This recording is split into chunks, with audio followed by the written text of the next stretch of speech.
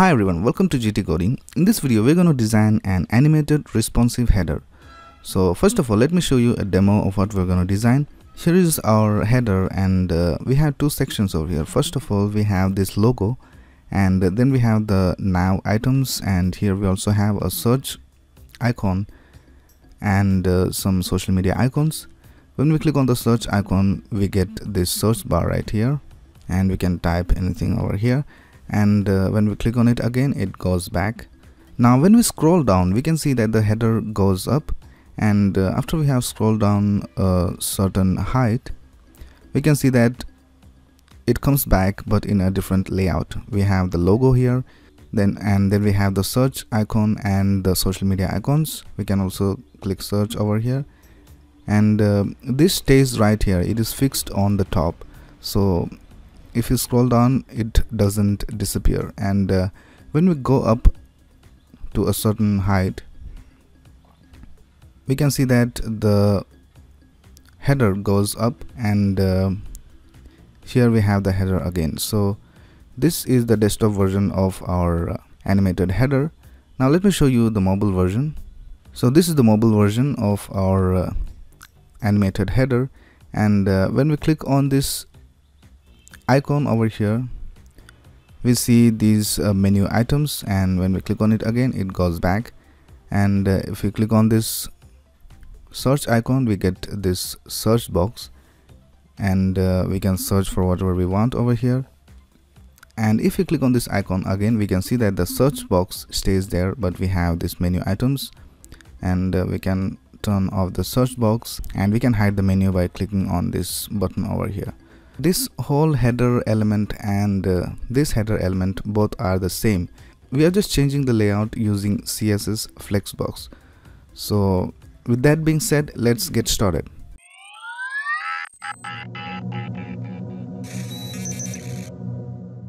I'm going to divide this video into three parts, where in the first video we are going to write the markup, and in the second video we are going to write the styles, and in the third video we are going to add the JavaScript.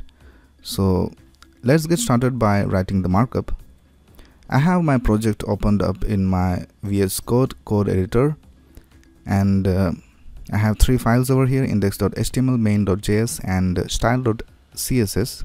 And I also have an img folder, and in that we have this image. So I'm using VS Code, so I can just type exclamation and press tab, and I'll get this basic HTML5 boilerplate.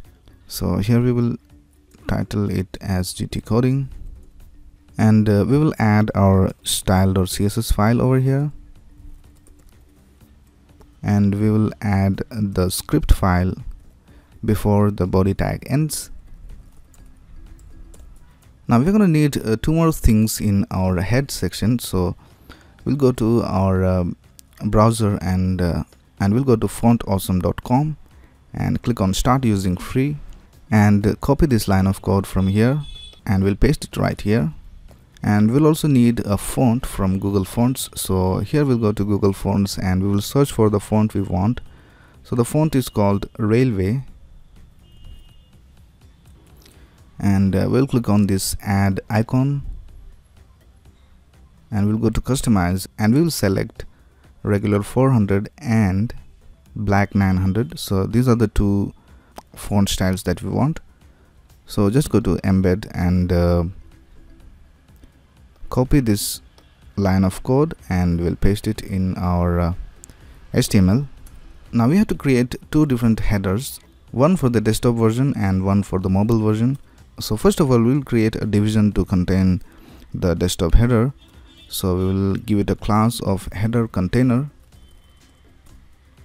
and in that we'll have a header, and here we will have a division called heading, and we will have an h1, and we'll type GT Coding over here. Now we'll also give a container for different elements to restrict the max width.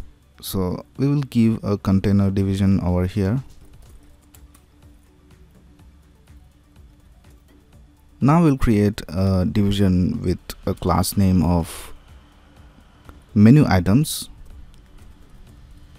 and in that we'll give the same container class. and we'll create a division called menu, and we will have some allies over here, home, and I'll just duplicate this 3 more times,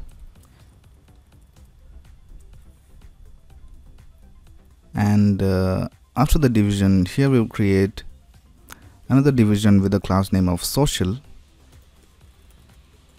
So here we will have a UL for our social media icons,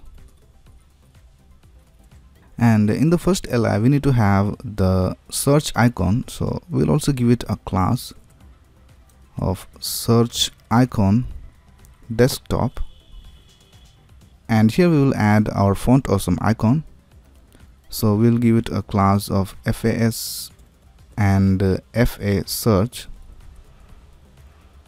So let me just open this in my browser to see whether we have everything right. So this is what we have in our page as of now. Now we'll create another list item, and we will give it an anchor tag, and here we will give the icon for Facebook, FAB FA Facebook, and just copy this 2 more times, and here we will type Twitter, and here we will type Instagram.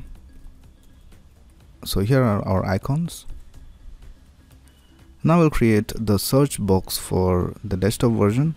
So here we'll create a division with the class name of search box desktop, and we will have a form, and in here we will have an input with the type of text,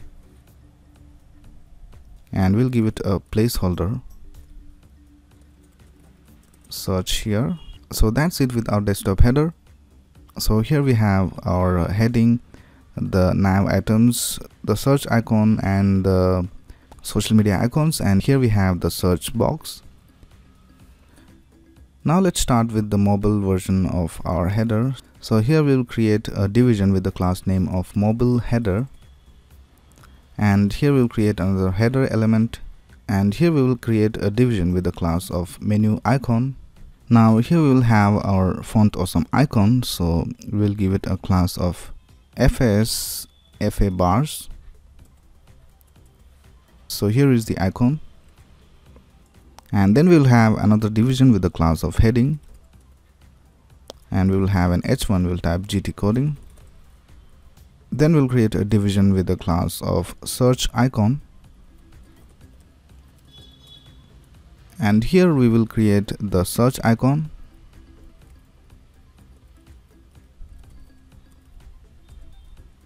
and we'll also create an icon for closing the search box, so we'll type times. So these are the icons. Now we'll create a division for the mobile menu items. So outside our main division over here we will create another division with the class name of mobile menu items, and we will have some list items over here,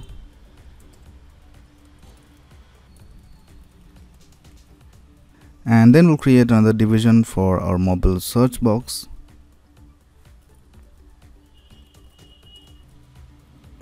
we'll have a form, and we'll have an input box, we'll have a placeholder with search here. So that's it for the mobile header. So we have this desktop header over here, and we have our mobile header. Now we'll just create a main element to include our text, so we'll type main, and we'll have a division of container, h2, we'll type something over here. In a paragraph we'll have some lorem ipsum text. We'll just copy this and paste it a couple more times, and we will have an image over here. So for the source we will type img technology.png. So this is our full markup. Here we have the desktop header, here's the mobile header, and here we have our main section. So that's it with the markup. In the next video we will start styling our page so that it will look just like this, and after that we will add some JavaScript to add and remove some classes to make this animation happen. So that's it for this video. If you have any doubts, you can ask in the comments below, and subscribe to this channel to get the latest updates. Thanks a lot for watching. Have a nice day.